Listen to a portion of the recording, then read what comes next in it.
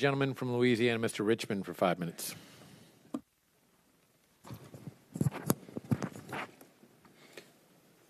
Thank you, Mr. Chairman. And against the wisdom of my grandmother that said that when you see a circus going on, don't jump in the middle of it and expect people not to call you a clown, I will ask questions anyway, because I think that this is a circus.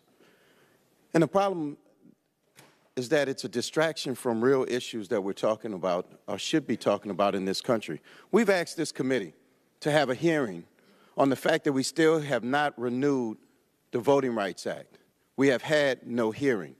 We've asked this committee to have a hearing on DACA, where we are putting at risk dreamers who make this country a better place. But we've had no hearing on DACA.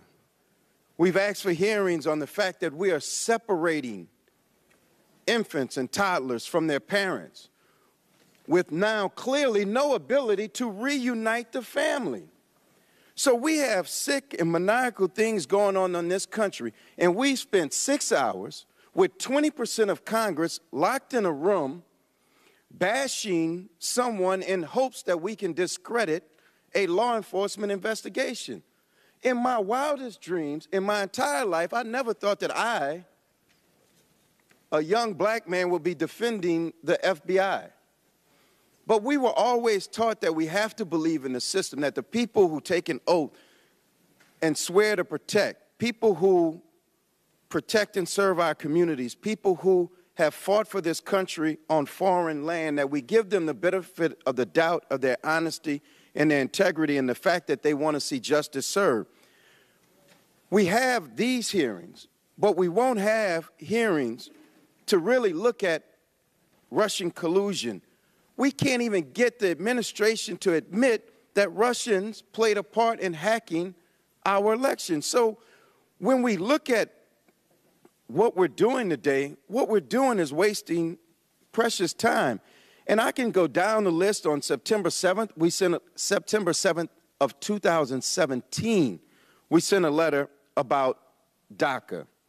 On October 2nd of 2017, we sent a letter to this committee asking to have a hearing about the Las Vegas shooting and what we could be doing as the Judiciary Committee to make sure that that doesn't happen again. We sent a letter November 6th of 2017 to ask about what we could be doing when 25 people were killed in a church in Texas. We, the Judiciary Committee with jurisdiction, why are we not having a hearing on that? So the question is, with all of the talent on this committee on both sides, my Republican colleagues, my Democratic colleagues, we have spent far too much time today on a red herring that is designed to do exactly what I'm afraid it's doing, which is distracting from the real issues that we're dealing with in this country.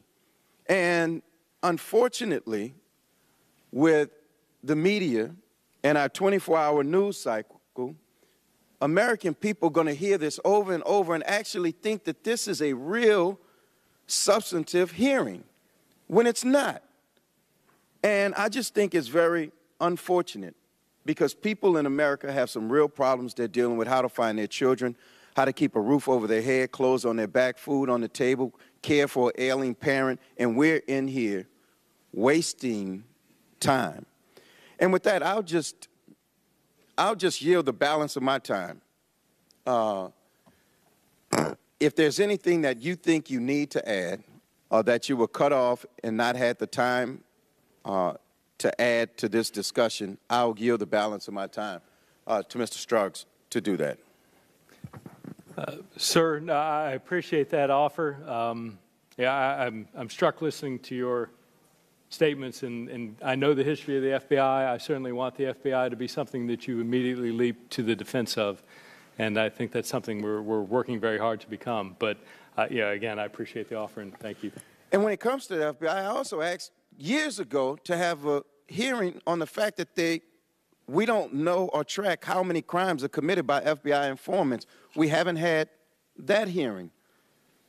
But we spent time on fast and furious because we were putting guns, introducing guns into the hands of criminals.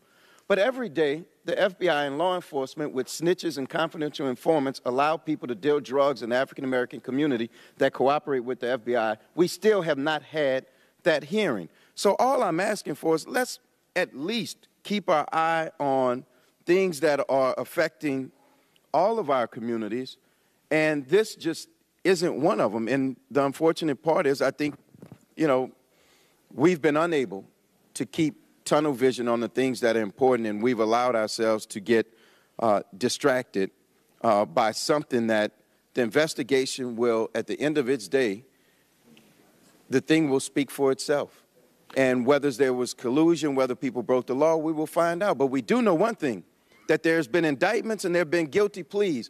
And in my experience, guilty people don't plead guilty very often. And when you have indictments that say the United States of America versus The time X, of the Y, gentleman and has Z, expired. then we know that where there's smoke, there's fire.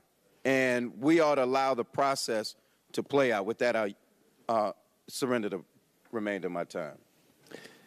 The time of the gentleman has expired.